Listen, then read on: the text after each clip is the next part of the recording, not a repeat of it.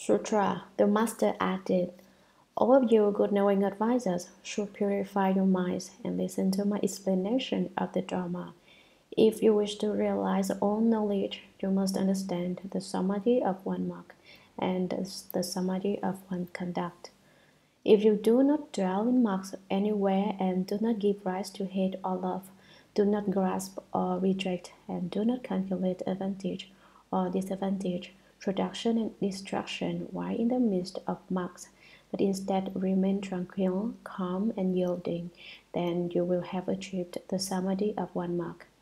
In all places, whether walking, standing, sitting, or lying down, to maintain a straight and uniform mind, to attain the unmoving Buddhimanda and the true realization of the Pure Land. That is called the samadhi of one conduct. Commentary: wash your minds clean, said the Master, and get rid of the greed, hate, and delusion. If you wish to realize all knowledge, you need to understand the samadhi of one mark, which consists in not dwelling in marks, and the samadhi of one conduct, which consists in not dwelling in conduct. The samadhi of one mark, whether you are in a good place or a bad place, whether moving or still, do not dwell in marks. While in the midst of marks, do not give rise to dislike or to fondness. Neither love nor hate should move the mind should not grasp or reject. If you have a thought of love, you will grasp at the object of your desire. The 12 conditioned causes say, love conditions grasping, grasping conditions existence. To reject means to cast away. If you hate something, then you reject it. Love and hate cause grasping and rejecting. Do not calculate advantage and disadvantage. If you think, what's in it for me, you are just being greedy, self-seeking, and impure. Do you understand? You should not have such thoughts. You should remain tranquil, with nothing at all to do, and calm like water without waves. No waves means no afflictions, no love, no hate, no grasping, no rejecting, no advantage, no disadvantage, no success, and no failure. You should be yielding like empty space. Take a look, everything comes from empty space, and yet empty space does nothing at all. It does not set itself up as boss and say, go be born, go die. Everything is born and dies within it, undergoing transformations in a most natural way without the slightest difficulty. Yield and be flexible. If you are flexible, then whatever happens just happens. That's the way it is. There is no greed, hatred, or delusion. There is nothing at all. With few ones, one is content, being without longing or self-seeking. It is no use to think, wait until my book gets published, I will be a famous scholar. You may want to do something strange to make the world take notice of you, but you should not have such ideas. You should decrease your desires, no matter what they are, and always be content. Knowing enough, you're always happy, able to be patient, you're at peace. If you can tranquil, calm, and yielding and have marks while in the midst of them, if you can transcend the dust while in the dust, just that is the samadhi of one mark. The samadhi of one conduct, no matter where you are, in a good place and a bad place, a wholesome place, an unwholesome place, a right place, a wrong place, walking, standing, sitting, or lying down, maintain a direct mind. The direct mind is the Buddhimandala. Students of the Buddha Dharma should not be devious. Be direct in your thoughts, words, and deeds. Speak your mind. Don't think east and speak west. The straight mind is the Buddhimandala. If the cause is not straight, the result will be crooked. Your mind should be uniform and of one purity. You who cultivate the way toward others, toward yourself, toward everything, be straightforward. Don't try to trick people out of their money. No matter how poor you are, if you borrow a little money and return it right away, you have not lost the virtue of a gentleman. a gentleman. But if you borrow and don't return it, your position is very low. Be an unmoving Bodhi mandala with a straightforward mind, for that is the realization of a pure land, and is called the samadhi of one conduct. Sutra. One who perfects the two samadhis is like earth, in which seeds are planted, buried in the ground. They are nourished and grow, ripening and bearing fruit. The one mark and one conduct are just like that. I now speak the Dharma which is like the falling of the timely rain, moistening the great earth. Your Buddha nature is like the seeds which, receiving moisture, will sprout and grow. Those who receive my teaching will surely obtain Bodhi, and those who practice my conduct will certainly certify to the wonderful fruit. Listen to my verse. The mind ground contains every seed. Under the universal rain, they all sprout, flower, and feeling set in enlightenment. The Bodhi fruit accomplishes itself. After speaking the verse, the Master said, Dharma is not dual, nor is the mind, and the way is pure and without marks. All of you take care not to contemplate stillness or empty the mind. The mind is basically pure and does not grasp or reject anything. Each of you work hard and go well in harmony with circumstances. At that time, his followers made obeisance and withdrew. Commentary. The timely rain falls just when it is needed. If it falls too soon, it may drown the crops, and if it comes too late, it may wither and die. They may wither and die. The Sixth Patriarch's Dharma is like the timely rain which moistens all of the great earth. Your own inherent Buddha nature is like seeds which receive the moisture and flourish, ripening into Bodhi fruits. The Bodhi sprouts become Bodhi fruits. The Master went on, You who understand my doctrine are certain to obtain Bodhi. If you cultivate according to this method, you will surely obtain the wonderful Bodhi fruit. Now that I have spoken so much Dharma for you, you are probably all flustered. So pay attention while I speak this verse. Purify your minds. Your self-nature contains every seed. At the timely rain, they all sprout. When sentient beings suddenly enlighten, the flower opens, the fruit is ripened, and the Bodhi fruit accomplishes itself. The wonderful fruit of Bodhi ripens of itself. Bodhidharma said the fruit comes to bear of itself, and the Sixth Patriarch said the Bodhi fruit accomplishes itself. They were speaking of all of you who have the Dharma name Kuo, fruit. You should ripen throughout the world. All places should reap this fruit. What fruit? The Bodhi fruit. The Sixth Patriarch was afraid that you might have not understood, and so he spoke it very clearly. The Bodhi fruit accomplishes itself. You should all repent on your own. I cannot help you. If you don't repent, you are just treating yourselves. So repent.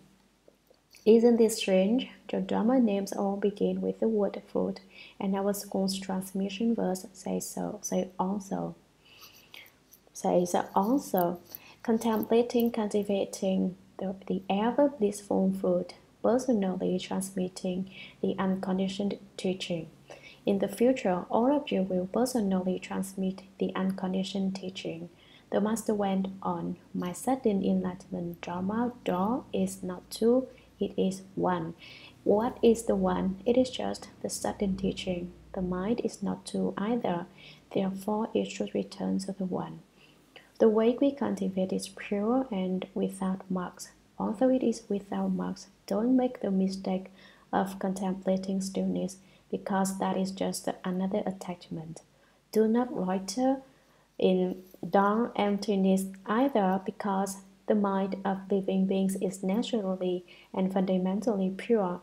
The original substance of the mind is pure and immaculate, without grasping or rejecting.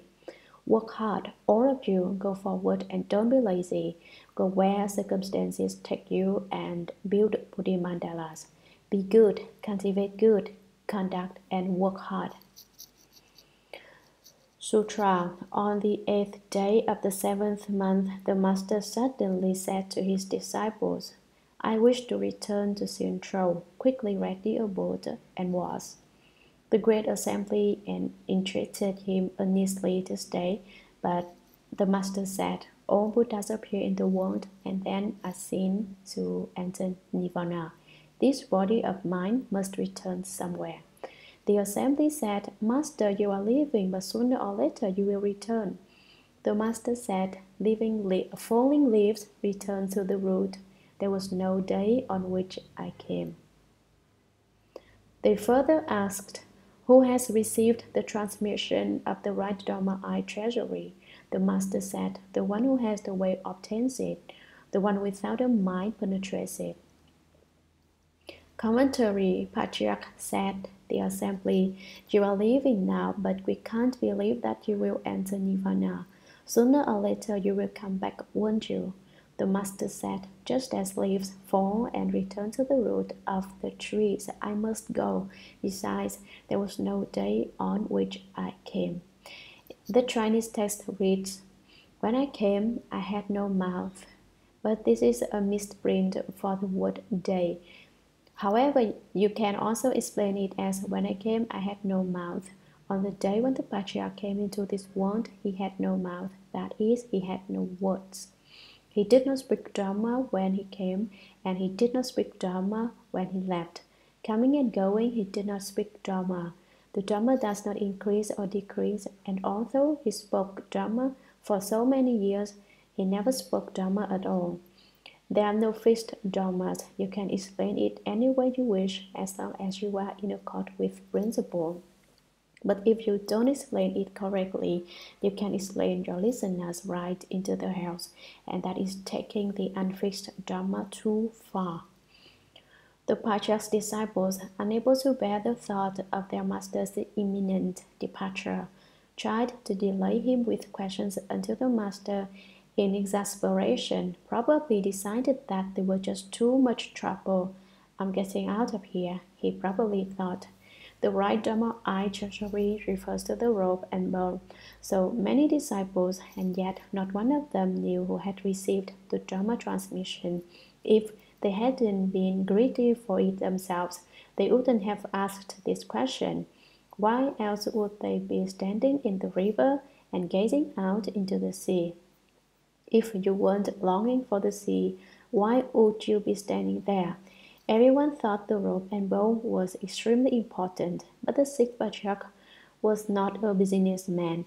If he had been at $65 a transmission, he could have made a lot of money. Who got the transmission? The one who has the way obtains it, the one without a mind penetrates it. Whoever has no self-seeking mind understands my Dharma, because he has obtained the samadhis of the one mark and the one conduct. The Sixth Patriarch's Dharma is to be found in these verses and these principles, and if you cultivate according to them, you will obtain his Dharma. Sutra. They further asked, in the future, there won't be any difficulties, will there? The Master said, 5 or 6 years after my extinction, a man will come to take my head. Listen to my verse. Offerings to the parents with a bowed head. There must be food in the mouth when the difficulty of man is met. The officials will be young and ill. Commentary. Remembering the demonic difficulties which had beset the Master during his lifetime, assassination attempts, arson, thievery, and spying, the Master's disciples wondered what would happen when he was gone. I know that the Sutra does not record all of the hardships the Master underwent. There were at least 6 attempts made to steal the robe and bowl, and the thieves were armed and prepared to kill the Master if necessary. So his disciples asked hopefully, there won't be any difficulties like that in the future, will there? No one will want to kill us, will they? Will they try to kill us instead of you? While he was alive, they tried to take his life. After his death, they tried to steal his head. In those days, it wasn't easy to be patriarch. It's not so difficult today. However, so don't retreat. The sixth patriarch's verse was a prophecy. No one understood it at the time, but later it came true. 5 or 6 years later, after the master's death, a Korean monk named Chin Ta-pei hired Chen Ching-man of Hongzhou to steal the patriarch's head and bring it back to Korea so that he could make offerings to it. Chen Ching-man was poor and hungry, and so he took the money because there must be food in the mouth. The Korean monk was no doubt very rich. At the time of the difficulty of Chen Ching-man, the magistrate was named Liu Tian and the governor was named Yang Khan. The flesh body of the patriarch was housed in the pagoda. Having heard the master's prediction, his disciples had bound his neck with a sheath of iron for protection. Chen Ching-man chopped at it with his knife, but he wasn't able to remove the master's head. He made a lot of noise, and when the bhikshus came running to catch him, they saw a man wearing white mourning clothes run from the pagoda. The bhikshus reported the incident to the police, and within 5 days the thief was arrested and brought to Nan Hua Temple to be tried. "Why did you try to steal the sixth patriarch's head?" they asked. "A Korean monk paid me to do it," he said. "I was hungry, so I took his money." The magistrate turned to the master's disciple Ling Tao and said, "What do we do now?" Ling Tao said, "According to the law, he deserves to die, but in the Buddha's teaching there are no friends or enemies. Besides, the master predicted this would happen. Let him go. The Buddha's gate is indeed wide," said the magistrate, and he set the criminal free. Sutra. The master also said, 70 years after my departure, 2 bodhisattvas, one who has left home and one who is a layman, will simultaneously come from the east to propagate and transform. They will establish my school, build and restore monasteries, and glorify the Dharma for its heirs. Commentary. The bodhisattva who had left was Patriarch Matsu Tao Yi. He built many monasteries in China. It is said Matsu built the temples and Pang Chai wrote the rules. Pang Chai was Matsu's Dharma successor. The bodhisattva who had not left home was Pang Yun, the enlightened layman. His entire family was enlightened: wife, daughter, and son, and they all went to Nirvana. Layman Pang had been incredibly wealthy, but he built a big boat one day, put all of his money in it, and sailed out to sea and dumped it overboard. Some say that the 2 bodhisattvas are Dhyana Master Shuan Hua and layman Pei Xiu. Then you may explain it any way you like, as long as you pick 2 people, a monk and a layman. Layman Pang gave all his money as a gift to use for remodeling the dragon palace at the bottom of the sea. He returned to his home and took up a lowly occupation, and in the midst of their bitter poverty, the Pang family cultivated the way. One day Mr. Pang sighed, it's hard, it's really just as hard as putting seeds on all the leaves of trees in the yard." "What do you know, old man?" said Mrs. Pang. "It's not hard at all. In fact, it's easy. It's easy because I find on the tip of every blade of grass the patriarch's mind." She thought it was easy, and he thought it was hard. Then their little daughter came and disagreed with both of them. "It's not easy, it's not hard. I eat when I'm hungry and I sleep when I'm tired. There's nothing to it," she said. Although Mr. Pang was married, he and his wife were like good friends and did not carry on like ordinary men and women. As a consequence, they became enlightened. Lay people should all imitate their inconceivable purity. Sutra. The assembly made obeisance again and asked, "Will you please let us know for how many generations the teaching has been transmitted since the first Buddhas and Patriarchs appeared in the world.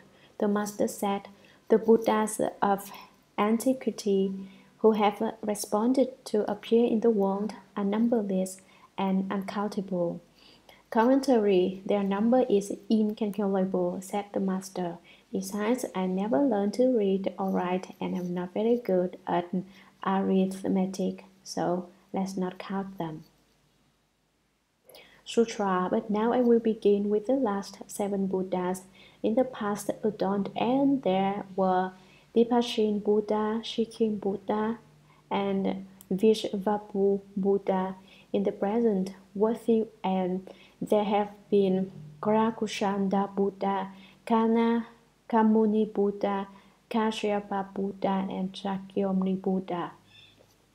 Commentary in the adorned aeon, Alamkarakampa, 1,000 Buddhas appeared in the world. The 998th Buddha of that Kampa was the Vipassin Buddha. His name means victorious contemplation, every kind of contemplation, victorious view, or every kind of view.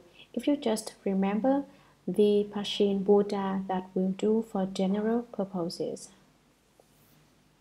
Shikin Buddha. Shikin is translated as fire. Vishvapu Buddha was the last Buddha of the adorned aeon. We are now living in the worthy aeon, Bandrakampa, so called because many worthy sages will appear during it. Of the 1,000 Buddhas of this aeon, Karakuchanda Buddha was the first. His name means worthy of offerings because he should receive the offerings of humans and gods. His name also means adornment. The second Buddha was Kana Kamuni, the third Kashyapa, and the fourth Shakyamuni. These are the most recent Buddhas. Sutra from Shakyamuni Buddha. The transmission went to Arya Mahakashyapa, Arya Ananda, Arya Stanakavasa, Arya Upagupta, Arya Daktaka, Arya Mikaka, Arya Vasumitra, Arya Buddhanandi, Arya Buddhamitra, Arya Bhashva. Commentary. Shakyamuni Buddha, in the midst of the millions of humans and gods who were circumambulating him, picked up a flower, and Mahakashyapa, the first Patriarch, had to smile. No one knew what was happening when Shakyamuni Buddha said, I have the right Dharma eye treasury, the wonderful mind of Nirvana, the real mark which is unmarked. This is the mind-to-mind transmission, transmitted outside the teaching. I have already given it to Mahakashyapa in mind-to-mind transmission. The third Patriarch, the Venerable Sanakavasa, was born wearing clothes, and as he grew, his clothes grew along with him. After he left home under Arya Ananda, his clothes changed into a great Samgati robe. Just before he died, he said, this robe will not decay until Shakyamuni Buddha's Dharma is completely extinguished. The 10th Patriarch, Arya Bhashva, lived in his mother's womb for more than 60 years. He was born with white hair and a white beard, just like Lao Tzu in China. Lao Tzu lived in his mother's womb for 81 years and was born with white hair and a long white beard. They named him Lao Tzu, which means old-tried, but he was actually a reincarnation of Mahakashyapa. He was reborn in China because Shakyamuni Buddha had noticed that the Chinese had good karmic roots. Most of them did not believe in the Buddha. However, so Mahakashyapa was sent to China to found the religion of Taoism, which is the same as the Brahman religion of India and which cultivates purity of conduct. Arya Bhashva, the 10th Patriarch, was born with a liking for cultivation. When he met the 9th Patriarch, Buddhamitra, he left home and the Dharma door of the Buddha's mind seal was transmitted to him. Sutra. Arya Punyayashas Mahasattva Ashvagosha Arya Kapimala Mahasattva Nagaruna Arya Ganadeva Arya Rahulata Arya Sanghanandi Arya Ayashata. Commentary. When the 11th Patriarch Punyayashas met Parshva, he asked him, "How can I realize Buddhahood?" Parshva said, "You wish to realize Buddhahood. It is just your present non-realization." Punyayasha said, "You say that my present non-realization is the Buddha, but how can I know that?" Parshva replied, "How can you know that your present non-realization is not the Buddha?" With that question and that answer, Punyayashas became enlightened and received the Dharma transmission. Later on, he met the great master Yasvagosha, the 11th Patriarch. Mahasattva Yasvagosha was extremely intelligent. Punyayasha knew that Ashvagosha's conditions were ripe. He was ready to become the 12th Patriarch. When Punyayasha went to teach him, Yasvagosha asked, "How can I know the Buddha?" Punyayasha said, "You wish to know the Buddha, he is just your not knowing." Yasvagosha said, "Not knowing the Buddha, how can I know that my not knowing is the Buddha?" Punyayasha said, "If you do not know the Buddha, how can you know that your not knowing is not the Buddha?" Yasvagosha said, "So this is the meaning of sawing. You say this and I say that, and we hack at the principle like sawing through a piece of wood." Punyayasha replied, So that is the meaning of wood. But what is the meaning of sawing?" Yasvagosha said, "It's just what you are, and what is the meaning of wood?" Punyayasha said, "You have just been sawed open by me. You have just been liberated by me." Ashvagosha was instantaneously enlightened. He left home, received the transmission, and became the 12th Patriarch. He was called Yasvagosha, horse cry, because when he spoke the Dharma, all the horses cried out. He was a Mahasattva, that is a great being, a great Bodhisattva. Nagaruna Bodhisattva, the 14th Patriarch, is the one who went to the Dragon Palace and brought back the Avatamsaka Sutra. He was very, very wise. Sanghanandi, the 17th Patriarch, asked Yayashata, the 18th Patriarch, "How old are you?" The child replied, "I'm 100 years old." "But you're so young," said the Patriarch. "How can you be 100 years old?" "If I were 100 years old and did not understand the Buddha, I would not be as good as a 1-day-old baby who did." Hearing such an intelligent answer, the 7th Patriarch let the child live the home life under him and later transmitted the Dharma to him. Sutra. Arya Kumarata, Arya Yata, Arya Vasubandhu, Arya Manohita, Arya Aklena, Arya Simha, Arya Vasyasita, Arya Punyamitra, Arya Prayinatara, Arya Bodhidharma, Great Master Hui Guo, Great Master Sung San, Great Master Tao Tin, Great Master Hung Chen, and I, Hui Neng, am the 33rd Patriarch. Thus, the transmission has been handed down from Patriarch to Patriarch. In the future, transmitted accordingly from generation to generation. Do not allow it to become extinct. The assembly heard and faithfully accepted what the Master had said, bowed, and withdrew. Commentary. Simha, the 24th Patriarch, was a native of central India. In his practice of the Buddha Dharma, he traveled to Kashmir. The king of Kashmir did not believe in the Buddha, but instead followed two non-Buddhist leaders who were intent on destroying Buddhism. As bhikshus were not allowed within the country, the king demanded of Arya Hsuan, "Have you ended birth and death?" Arya Hsuan wanted to convert the king. "I have ended it," he answered. The Buddha's teaching says that practicing the Bodhisattva way, you must give up your head, your eyes, your brains, and your blood.